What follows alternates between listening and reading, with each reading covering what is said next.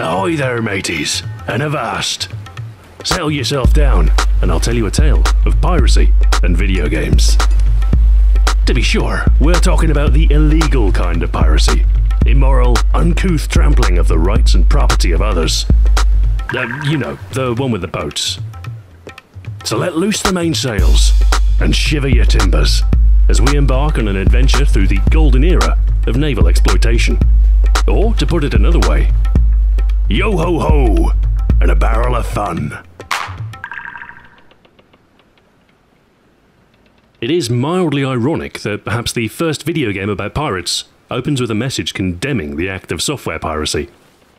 Even as far back as 1978, it was an issue. Pirate Adventure was an early text-based game released for 8-bit home systems, in which you're whisked off to a magical world of pirates and plunder. Although crude by today's standards, text adventures mark the emergence of interactive fiction, games with a focus on narrative and storytelling. The fantasy world of pirates lends itself well to such adventures, a blend of escapism, exploration, and intrinsic peril. Of course, the world was obsessed with Star Wars during this time, so celestial-themed shoot-em-ups like Space Invaders were dominant by the 1980s. 1984's Booty bucked the trend, however, with this pirate-themed title proving an 8-bit hit, becoming the first video game to shift 100,000 copies in the UK. You play a cabin boy who takes it upon himself to plunder his own master's ship, navigating a sequence of screens with platforms and puzzles, not to mention parrots and pirates. Drawing straight from literature is Treasure Island from the same year, a top-down romp through Robert Louis Stevenson's work. Such tales travel, and indeed, pirates are not an exclusive phenomenon to the West, as Japanese arcades saw pirate ship Higemaru bring nautical action to the maze genre. Sailor Momotaro is able to pick up and roll barrels on deck, with the object of the game being to defeat the pirate crew who roam the level. The NES saw a sequel in Higemaru Makaijima, or Hell's Island Great Adventure of 7 Islands, although the game was never released outside of Japan. The expanded adventure mode saw the player explore the ocean in pursuit of 7 keys held by rival pirate captains. There was similar skullduggery in Skull and Crossbones from Atari. An evil wizard makes off with your booty, and over the course of the game, it is your quest to restock your holds with filthy lucre. A ribald romp in romantic interactive fiction is Infocom's Plundered Hearts, which thrusts you into the heroine's shoes amongst a cast of Corsairs and other assorted ne'er-do-wells. It was an adventurous attempt to bring a popular genre of fiction to interactive form, but it would be Infocom's first and last attempt at doing so. Far more successful was the work of a certain Sid Meier. The aptly titled Pirates, a change in direction from his earlier combat simulation games. Most impressive was the sheer scope. It encompassed everything you might expect in a pirate's career, from naval combat to fencing, politics, and treasure hunting. The game was simply too broad to do everything within a single playthrough. Its open-ended gameplay reflected the freedom you enjoy as a pirate, with the whole of the Caribbean to explore, at least as long as your good health holds out. Its breadth offered substantial replayability, and as far as pirate strategy games are concerned, it would be a while before anything could match it. 8-bit eggy mascot Dizzy's second outing stranded him on a treasure island, with a sequence of inventory-based puzzles needed to escape. Brutally hard unless you knew what you were doing, as you only had one life, and a single hit could kill.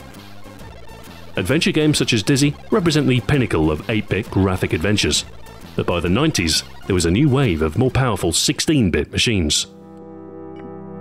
The Secret of Monkey Island was the first of a much-loved franchise, and is perhaps where most minds wander when called to think of a game about pirates.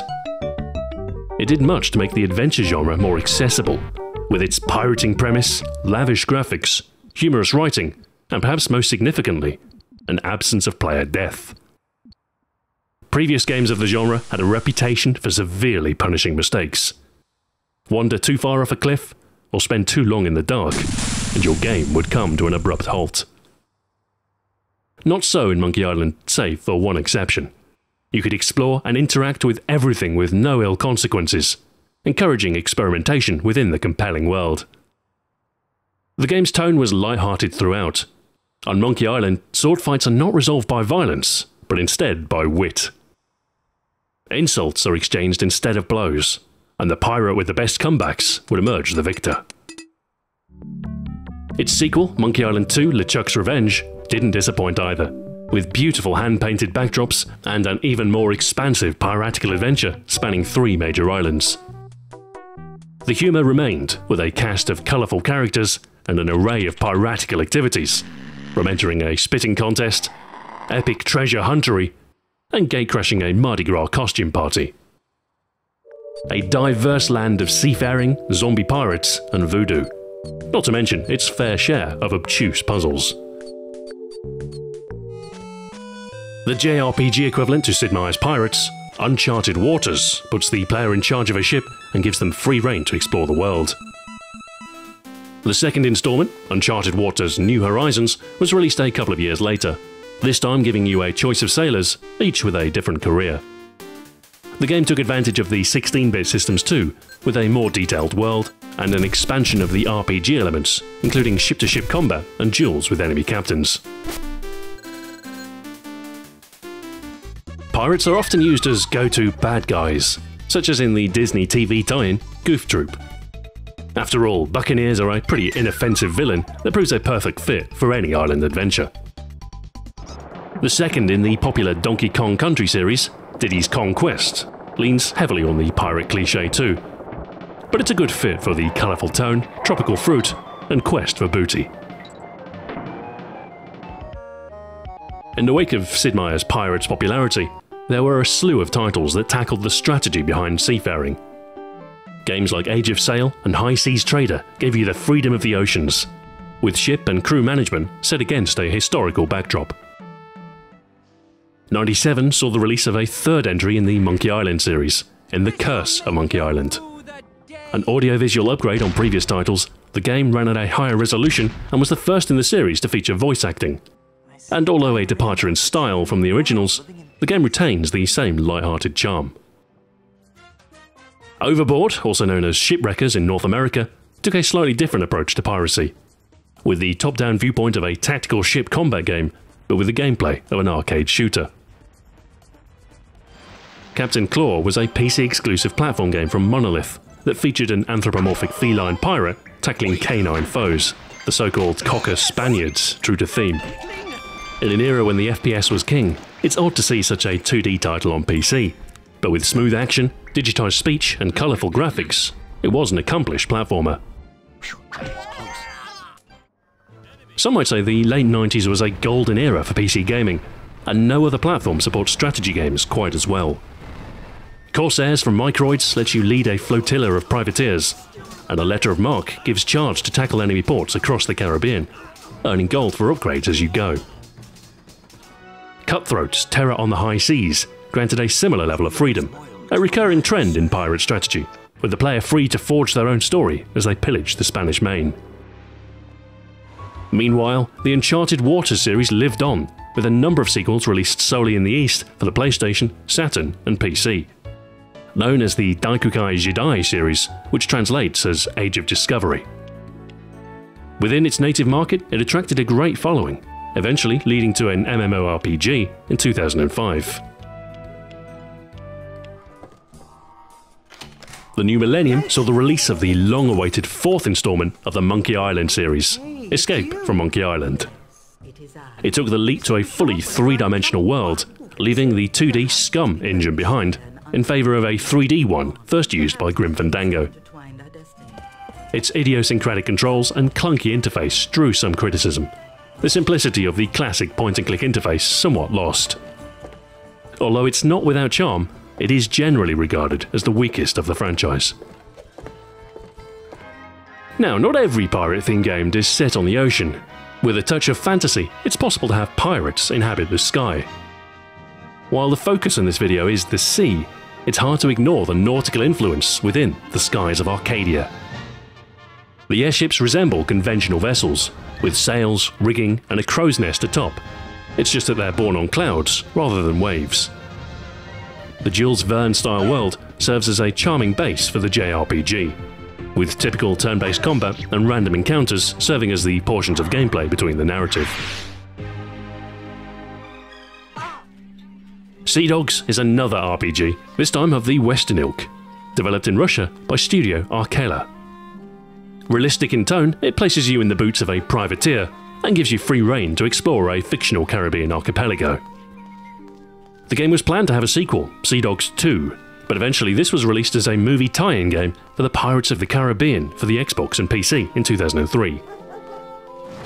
Arcadia were also responsible for Age of Sail 2, a more tactical ship combat simulator, in which you command a formation of warships against another. With a focus on realism and the accurate portrayal of naval combat, there are a host of ships from the era, and a large number of historical scenarios to reenact. 2002's The Legend of Zelda: The Wind Waker on the GameCube had a distinctly nautical theme, with the overworld comprising a chain of islands. The adventure starts after the rescue of pirate captain Tetra, after which it's all aboard a pirate ship on a quest to save Link's sister. Westwood Studios tried their hand at pirate action the same year, and with a female protagonist no less. Pirates: The Legend of Black Cat's titular character is Catarina de Leon, on a quest for vengeance and in search of her mother's grave. The first in the Port Royale series was released this year too, with a similar approach to other pirate strategy games, but with an increased focus on trade, asset management, and town building. More piratical town construction was had in the 2003 sequel to Banana Republic sim Tropico, in Tropico 2 Pirate Cove, in which you're given the keys to the stockade on a pirate-controlled island. Your management skills are put to the test, as you must balance keeping your captive workers terrified and productive, and your pirate chums happy and full of grog. Puzzle Pirates is a free-to-play, massively multiplayer game, whose title adequately explains its contents. Plenty of puzzles amidst a piratical theme. Although the games are simple, players are rewarded with pieces of 8 for each task completed, eventually ranking up and acquiring customization items for their avatar and abode. 2004 saw Firaxis tackle a remake of Sid Meier's classic Pirates. With updated graphics and some added minigames over the original, it was a fresh coat of paint for a classic formula.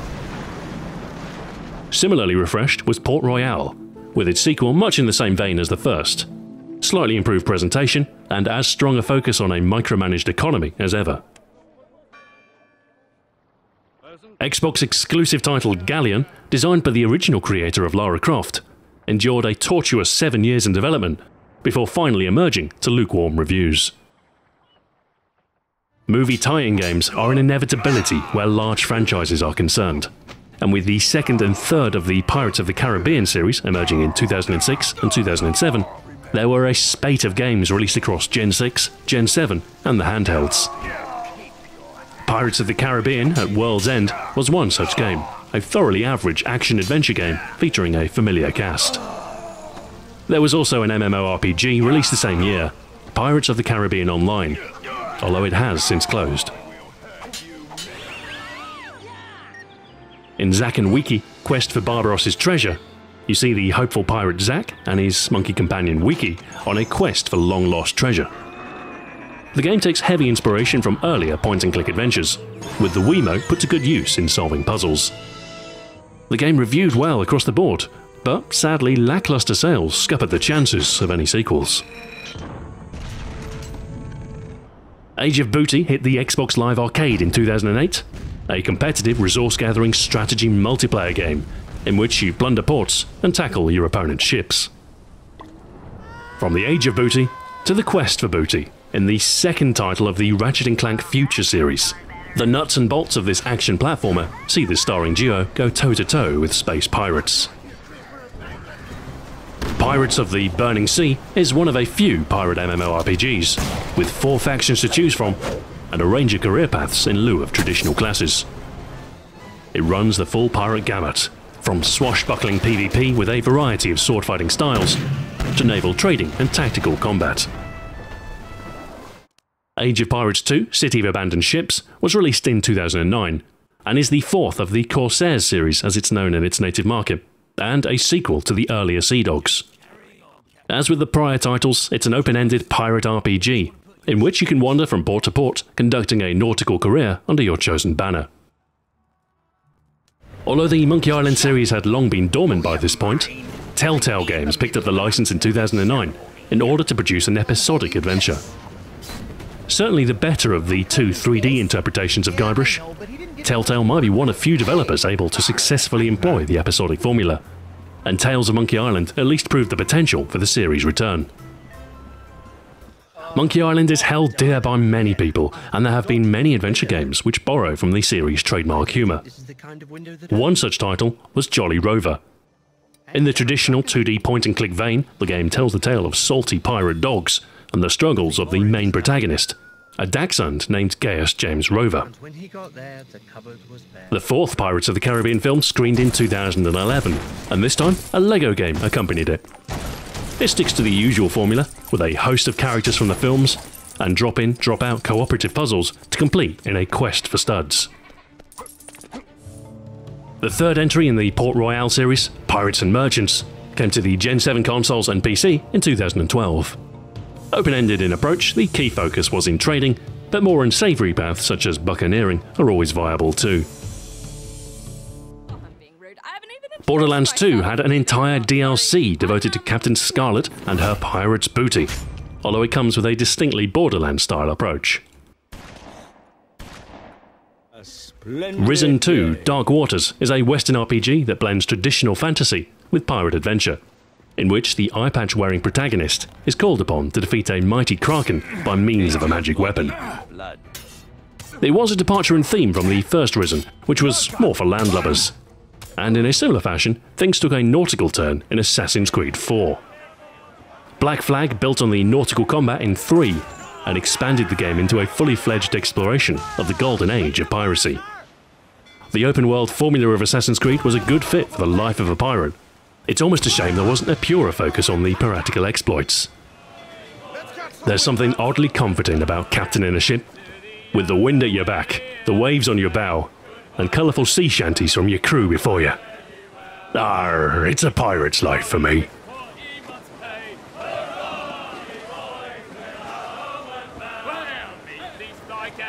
And thus we pull into a familiar port. Our voyage of discovery through interactive pirate adventures has come to a close. Of all potential thematic settings, the Golden Age of Piracy is amongst the most charming. A romantic age of the New World, with conflict aplenty and booty for all. Perhaps that's why it's a natural fit for video games.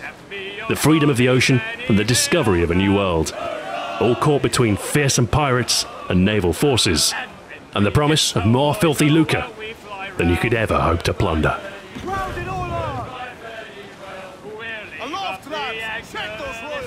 As ever, this video is not intended to be an exhaustive list, and while I've done my research, there are always a few titles that slip through the cracks or are simply impossible to record. But I'm sure you'll let me know what you think are the most egregious omissions in the comments. In any case, thank you very much for watching, and until next time, farewell.